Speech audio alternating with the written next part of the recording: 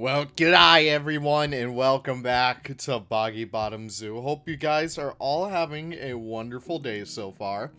And yeah, welcome! So today we are tackling easily the biggest build in Boggy Bottom.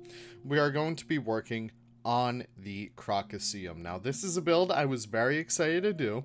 I had this planned ever since the start, and I can't believe we finally made it this far, to the point where we're actually being able to work on it. Now, this is going to be quite a big undertaking. In fact, I don't even think we finished the entire thing in this build, because I do want to circle back and have a little bit of a touch-up episode later down the line, and kind of just focus on like smaller exhibits, maybe get our terrapins and our Danube crested newts in. I think I have some good little outlets where I can put them into once we actually do get to that point. But for the time being, I really just want the infrastructure for the entire CROCOSEUM here. And yeah, that's about it. So in case if you guys aren't aware for the inspiration from this place, the Australia Zoo by the Irwin family actually does have this place called the CROCOSEUM, and it's where the family does their little shows concerning, like, you know, all the saltwater crocodiles and all their ambassador animals, like their birds and pigeons and herons. I don't even know what they have. I don't know. I've never been. I think I know some people who've been, but I've never been. But either way, here we are actually working on it. So they have a really cool setup. So they have this beautiful, beautiful grandstand kind of setup with yellow chairs up on the top level and green chairs down below. And I really wanted to copy that for this build. So we kind of work with that, and we also have custom chairs. And these will be in that final blueprint pack. I will have that going up relatively soon. I think it should be by the time I get back from vacation at least. It should be up around that point, so hopefully you guys will be able to have it by then. But yeah, it was just really fun to put together. So I have these stairs all custom with like those little, I don't know what, caution lines, I guess, caution tape, I don't really know. The yellow lines you see when you go on stairs, that's what I'm working with over here. But essentially we have that going on throughout the entire build, and it looks really good in the end. It just has like this nice little realism element to it. And I don't know, I'm just very happy with how well it all turned out, and just like kind of integrating all the you know, all the realism in here that we can, all the walkways, which came out really well, just so that guests can actually access all that. Now, of course, this is not actually functional. It would have been cool to actually use the keeper talk things, but unfortunately, it really didn't come out all that well. It just wasn't in the cards. I couldn't achieve something like that within the parameters of the game. Trying to get something of this kind of style to match that, and it was just like not really worth it in the end. So we kind of do work with our own little style in the end, but I'm so happy we do because it turned out so freaking cool. So essentially this whole setup is kind of just building up the basics of this entire build. We don't actually build for the saltwater crocodiles' real habitat in this one. We will build for them in the next episode, so stay tuned for that. But I really just wanted to get our big centerpiece done, and it looks so cool from above. You can see it from the entire, like, I'm not sure if you can see it from the entire zoo, but you can see it when you look down on the zoo, and it looks so cool just to have this beautiful big structure in here. I also love how the roofing came out. We'll get there when we actually do get there.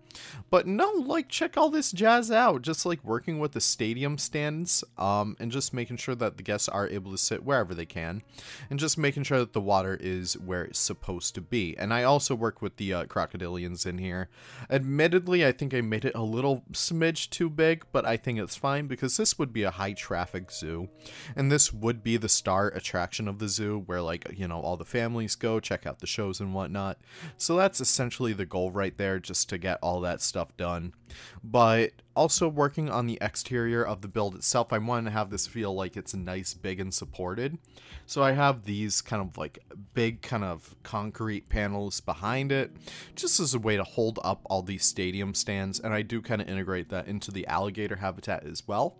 This might be a place where, like, they would get the alligators in. I'm not really sure. I haven't really planned for that yet. Maybe they would just bring them in by hand, maybe on a little leash. I really haven't planned that. All I know is that the saltwater crocodiles are able to make their way on there. And they're kind of like the star attraction anyways. They're some like the largest crocodilians. So I really wanted to account for those guys right there. But essentially just dressing up the rest of the habitat. Not really habitat, but I guess the stadium. Just making sure that everything kind of lines up nicely, especially like those little corner pieces. I really love the effect that they came out with. Like, you can kind of see like how they have like those shadows coming in play. I think that's pretty cool right there. And making our way throughout here, and just making some more mulch pieces as well, just to make sure it feels a lot more planted, because I did want to have like an emphasis on green, and what better way to get green in here than plants. So we do work with a lot of that, and I don't know, I'm just very happy with that. And at this point you could really start to see the build come into form, especially with like all the you know, all the concrete and plaster in play, just having it feel like it's a lot more solidified in its stance. I'm not really sure what I'm trying to say right here, but all I can say is that it turned out really good. And also making sure that our stairs go all the way up, and making sure the guests can actually access all the way up to the top row, which they can, which I'm very happy that that's able to work out like that. Also making sure that the stadium looks good from the outside as well. It's kind of boring from the outside, but at least it looks good.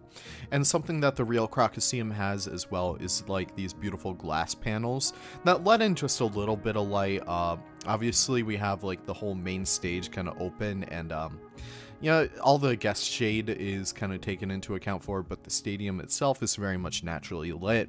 I feel like the sun always hits the stage no matter what time, except, you know, when it's dark out and when it's nighttime, obviously. But working with all that stuff, and also making sure that those big panels are there to support the roof, which I'm not sure if we actually get to just yet.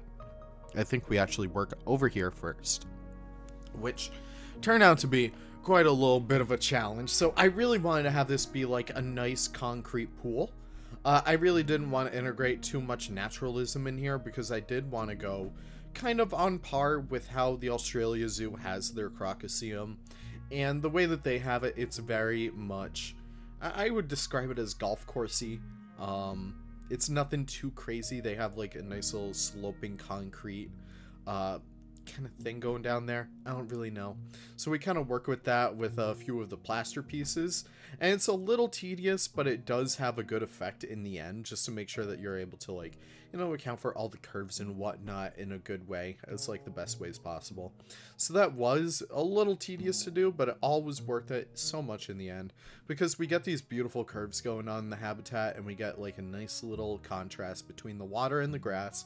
It just all turns out so good.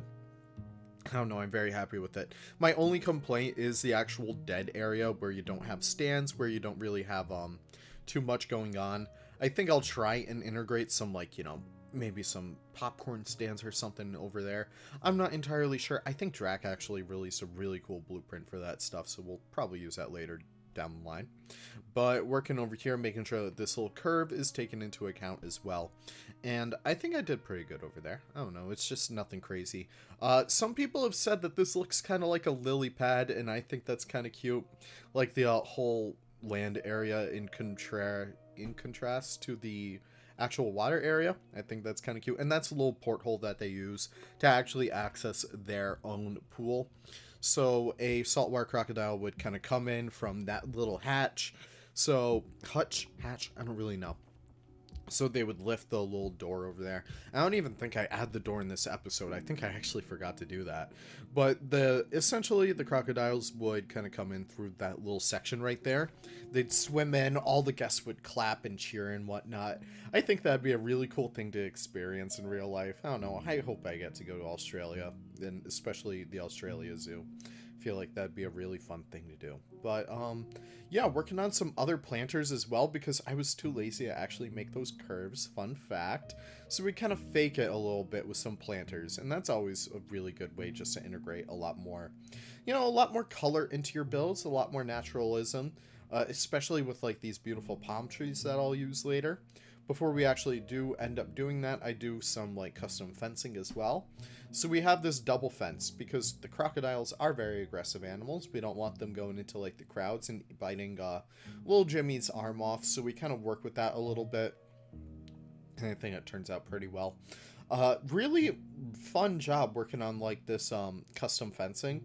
It's just a couple mesh pieces and a couple cables. It's nothing crazy, but it really does help to kind of like upgrade your fencing a little bit more. And I don't know, I'm very happy with that. And here we actually go working on those little planter areas, just using my like, you know, favorite kind of palette with like the ponytail palms, the bromeliads, and a couple extra palms to begin with.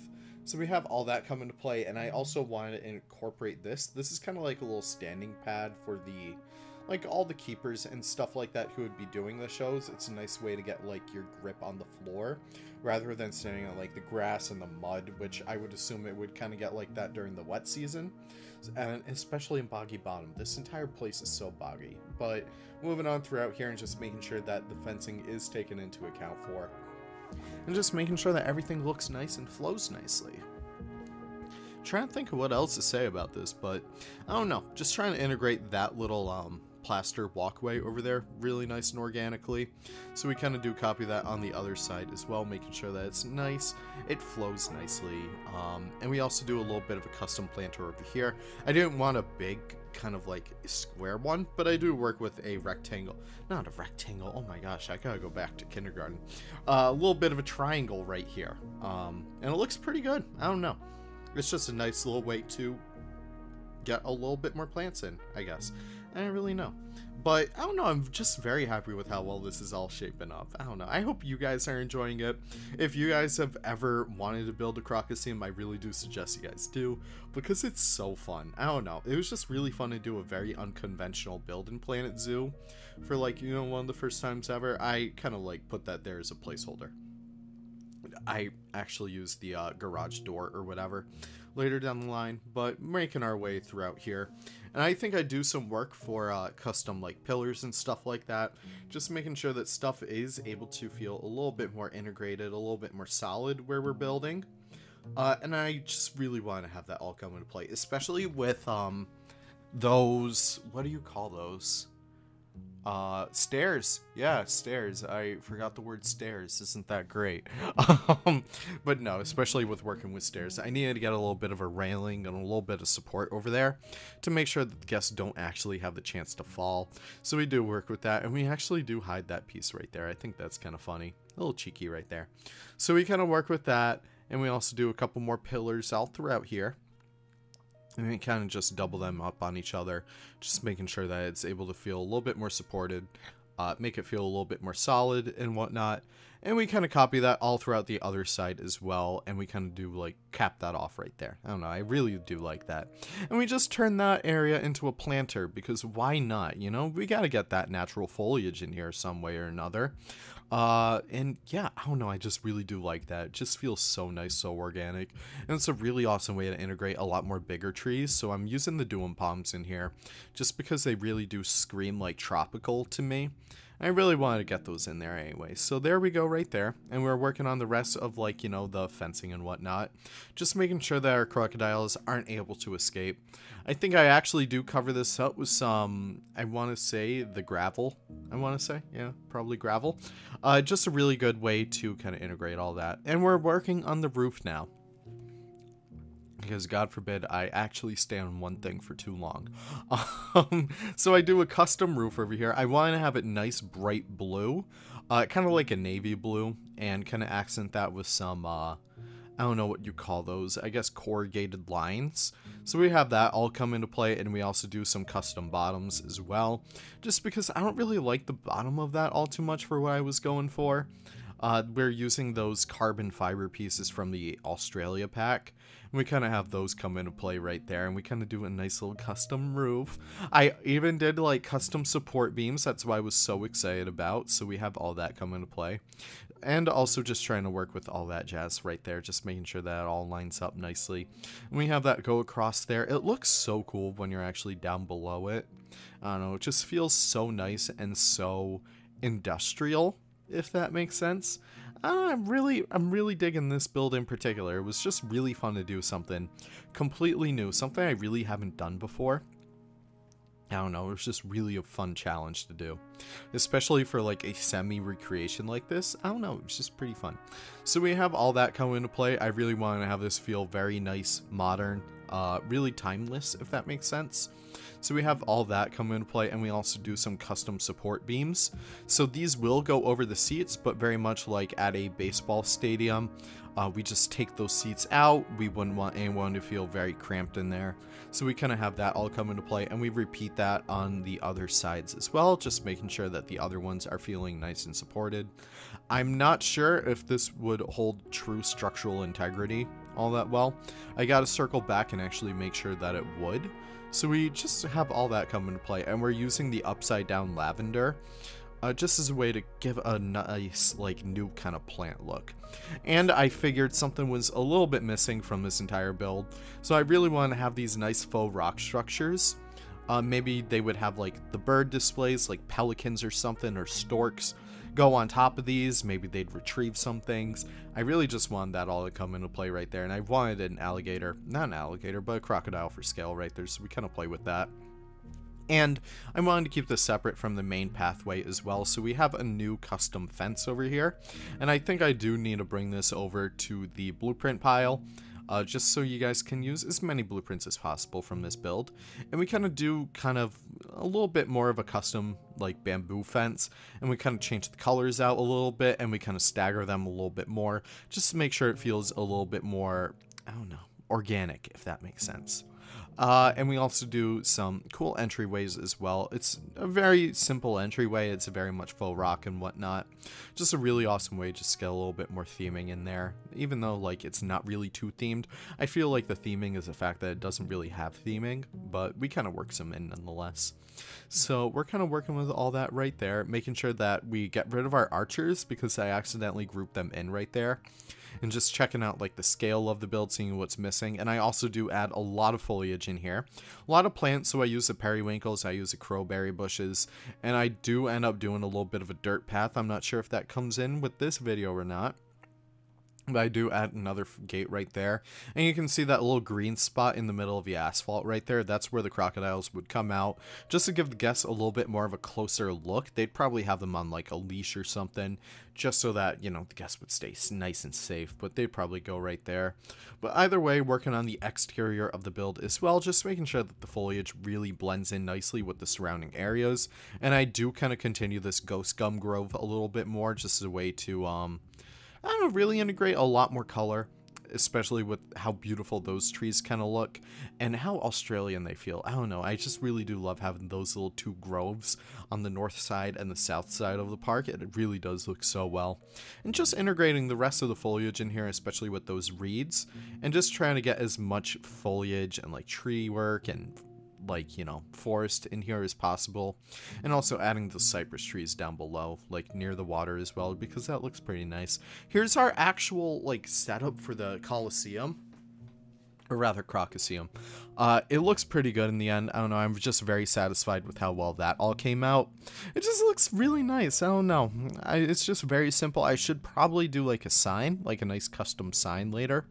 I really haven't worked on that just yet, but maybe later down the line I can, because I still have a few other things to do before holiday for me, so I'm kind of working on that all, like, very much trying to get stuff done, but trying to chug along with all this, get our custom, again, I keep on forgetting the word for that, curbs, getting our custom curbs going, and making sure that they all flow nicely with the rest of the park. It looks pretty good in the end, and I also got away with a little bit of it by doing some, like, gravel work up there, so that's pretty nice. And I don't know, I gotta decorate this area soon. I think we're gonna have one big episode where we actually work on, like, a restaurant kind of area for this. Like, I planned a room for a restaurant area. It's not going to have any animal views or anything like that, but I think we'll have a little bit of fun with that once we actually do get there. But making sure that the paths work out all nicely, I plopped those in the blueprints right there. And I started to get rid of some of the tree lines for the actual habitat itself, but I didn't want to work on it at that point, so it's going to be in a future episode. But here we actually are in the B-roll, so I do want to thank you guys for stopping by. Hope you guys enjoyed this quite a big build. Oh my gosh, this took me a couple hours to do, but it was so much worth it in the end. It was just really fun to put together, and I don't know, it's just a very dynamic, very unique build. So I really hope this like makes its way as a beautiful contender for like the centerpiece of the zoo. It was a really fun thing to do, and I'm so happy that we finally have our like, you know, our piece de resistance, our little centerpiece in this park, especially since it's kind of in the center of everything. It's more so in like the north than anything else, but that's pretty much it. Hope you guys enjoyed this little episode. If you did, be sure to drop a like maybe and drop a comment if you're so inclined to. But thank you guys so much for watching, and I can't wait to see you all in the next video. Take care and have the most wonderful of wonderful days. Bye bye now.